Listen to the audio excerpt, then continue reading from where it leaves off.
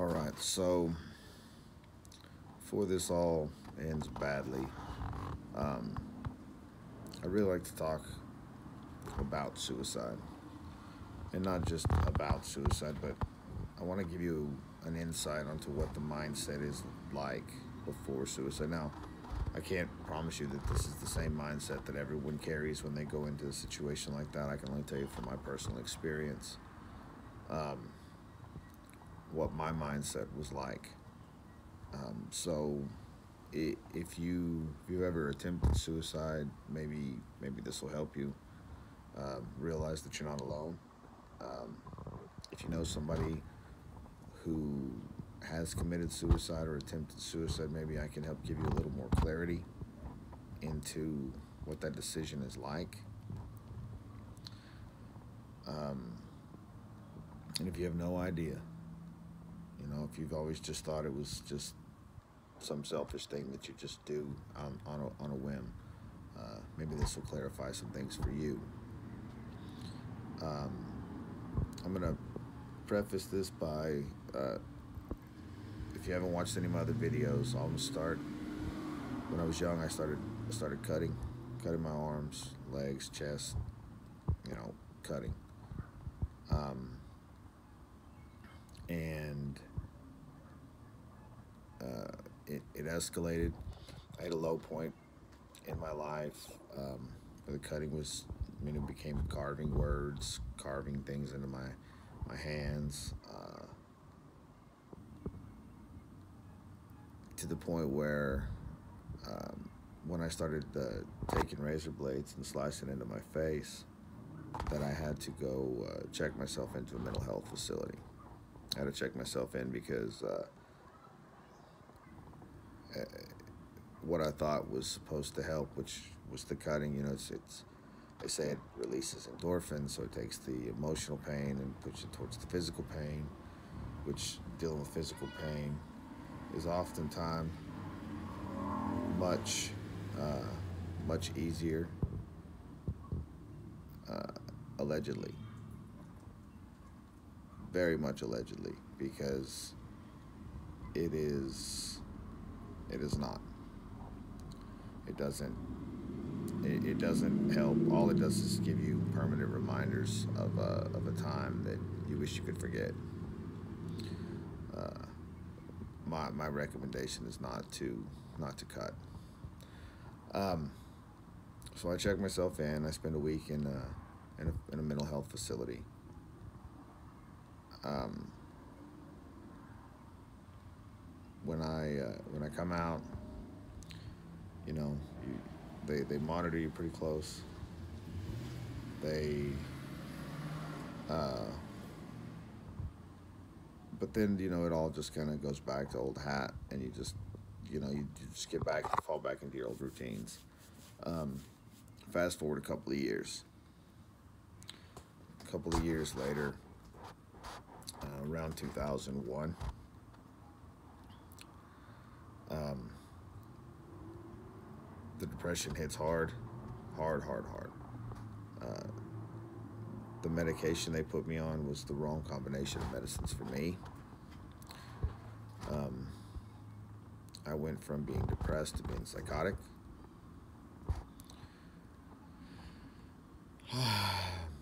And I can remember it like it was yesterday. This was almost 20 years ago.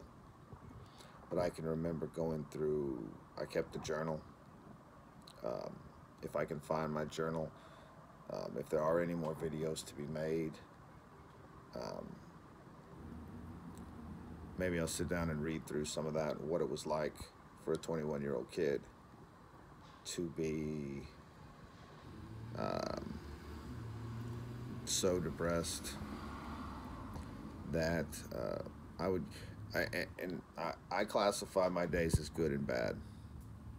And when I say a good day, I'm going to tell you what a good day looks like. A good day for me would be a day where I didn't break down. I didn't lash out in anger. There was no tears. I could leave the house. I didn't get anxious when I was around people. I was able to communicate. Um, those are good days. which for most people those are what you call days. Um, so a bad day is the opposite. A bad day is a day where you you have you break down mentally. Uh, you feel terrible. You feel like you look terrible. You feel like everything you do is wrong. There's anger. Uh, you know, when I was young, mine, there was no tears. It was just anger, just this fit of rage inside of me. Um, Now that I'm older, it's more on an emotional level, more of an adult emotional level. Where you just kind of break down. Um, my my bad days, would be laying in bed all day, not doing anything, um, not eating. Uh, I remember going through at this time back in 2001. My bad days lasted. I want to say I went 45 days straight without a good day.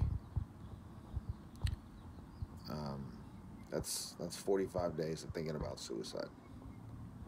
That's 45 days of feeling less than human. That's 45 straight days of wanting to die. That's what a bad day looks like. And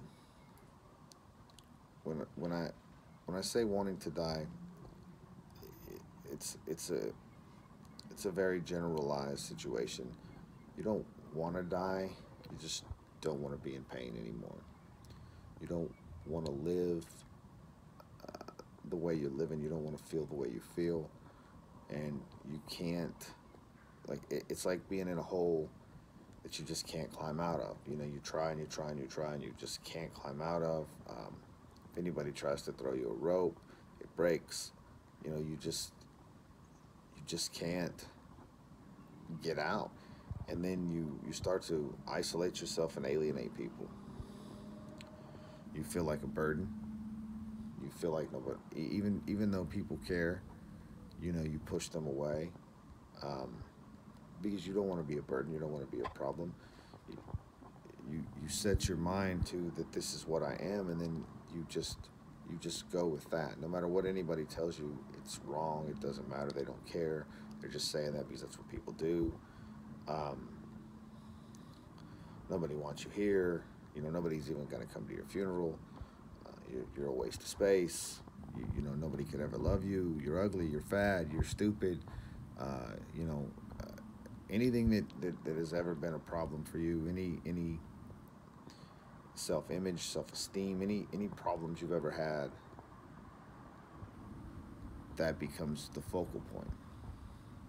Um, any insecurities, they get magnified times 10. You don't want to be seen. You don't want to be talked to. You think everything you say is stupid. Um, and the longer these days go on, the more you start to believe it because you can't get out. Um, and for me, leading up to the day, um, it was just constant. It was just this constant feeling of dread. I hated the day. I didn't want to get up. I didn't want to go to work. And then at the time, I was I worked on a two-man crew, so there was two of us. Um, I was young, so I had acted out a lot. I had made some enemies. Some people didn't like me. Um, I didn't really know how to take the depression, the mania, the highs and the lows, and I would take things too far, and I couldn't find a common ground. Uh, Also, at this time, I'm 21. I'm young. And yes, I'm gonna say it. I just got out of a relationship. Generally, that's my biggest problem. The codependency issues that I have are unbelievably consistent. Let me put it that way. They are consistent.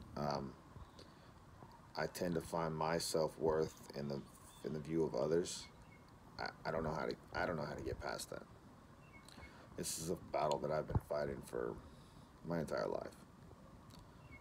How other people see me tends to be the way that I see myself, and I can't shake that. When someone doesn't, when someone that I care about doesn't, gets tired of my bullshit, I don't know how to, I don't know how to overcome those odds. Um, because and I don't know, and if somebody knows how to beat this, and they can tell me how to do this, you psh, reach out. I'll fly to you. We'll sit down. We'll have a conversation. We'll write a book. We'll make it happen. You tell me how this works. You tell me how to battle this. You show me how. We will sit down together, and I will pen you out a fucking book. Because this is what's gonna kill me. Um, but back to topic. Uh, that's that's where that's like I said, the insecurities come out, the self esteem issues come out, everything comes out, and you wonder why nobody could ever love you and nobody wants to stay with you. No matter what you do, no matter how hard you try, no matter how little, it doesn't matter. In your mind, it's a mess. Um, so leading up to the day that I actually attempted the suicide, I I had written for days, planning it out, talking about ways to do it. Like I say, completely psychotic. Um, I took my medication to work with me. I knew I was going to be riding shotgun. And so for the entirety of the day, well, the end of the day, after the work was done on our drive back home, I would take a handful of pills. Uh, Wellbutrin and Depakote. I would just take a handful. Um, I didn't have a vehicle. See, and this is part of it. I didn't want to die. I just wanted it to stop. Like I just wanted it to end. My vehicle's in the shop, so my dad was having to come pick me up from work.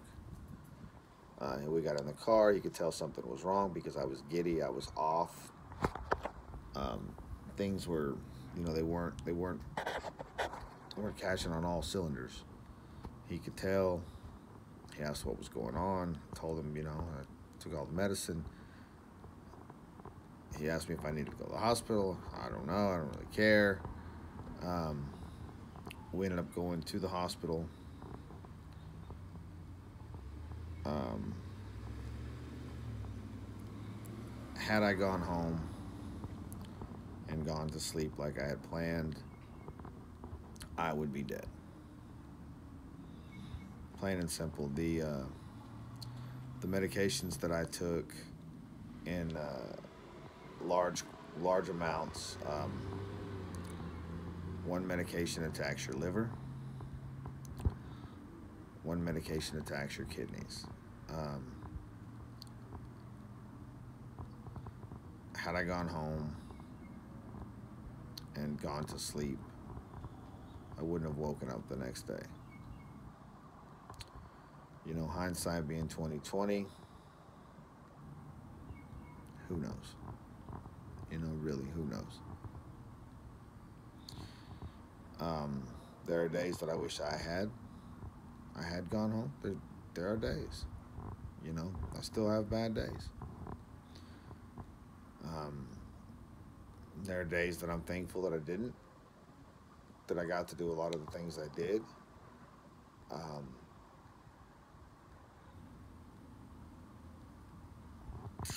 I don't know. I don't know what the answer is. Someday I'm gonna die. I know that everybody's gonna die. So I don't know. Was it my time? Um, did I do the right thing? I honestly don't know. I really don't know. But I can tell you this: overdosing. Uh, for anyone who has had this problem, having to drink the charcoal is a terrible thing. That is the nastiest stuff ever. Okay, and it is charcoal, and they force it down your. They make you drink it. If you don't drink it, they will stuck a tube up your nose. And they will force it down your stomach. I drank it. Uh, Full disclosure, I shit myself about 5 times because it was just oozing out. Yeah, yeah. You just shit yourself and it's running black charcoal.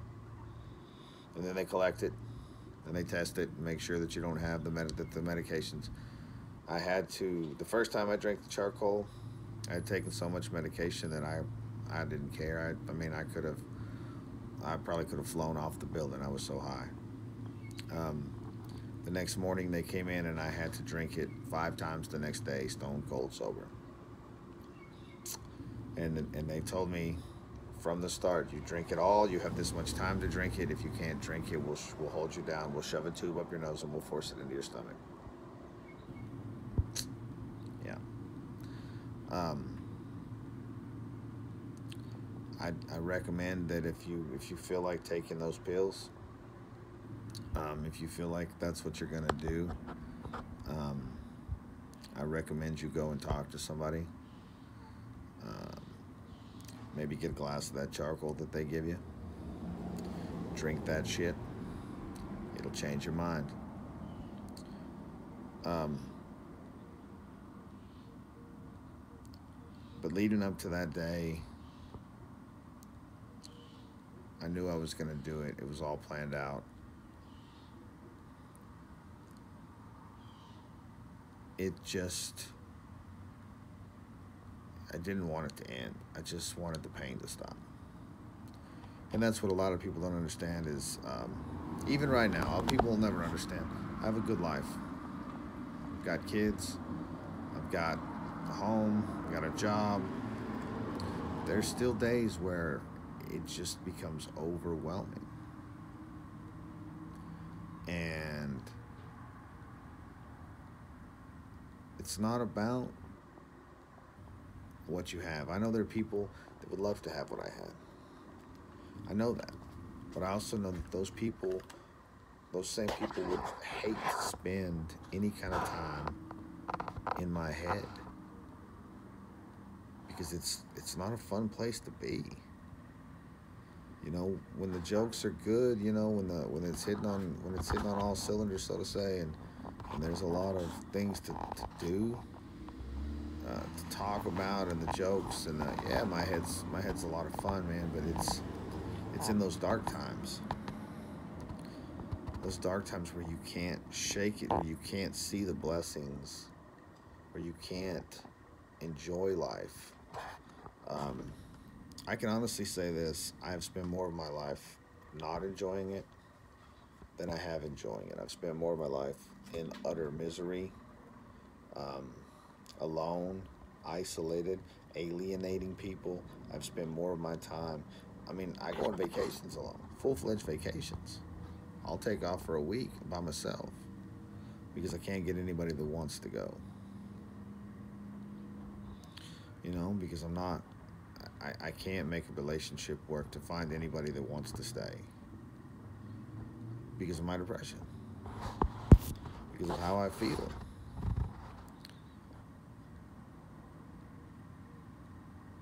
So, what I'm saying, I guess, is I hope that this helps somebody, that somebody can. I mean, I hate that people can relate. I hope that if you can relate, it's gotten better for you. Um, I hope that if suicide has affected your life, that maybe you get a little understanding. And if you can't, and reach out to me. Um, my Instagram's at the bottom. Um, just message me there. we can go from there. I don't want to give out my personal email because I don't want any hate. Um, I damn sure ain't putting my phone number on YouTube, or my emails. You know, I don't want any of that stuff on there. But find me on Instagram, message me. Let's talk it out. Let's have a conversation. If I can help you, maybe you can help me. Maybe you got some answers that I don't have. You know,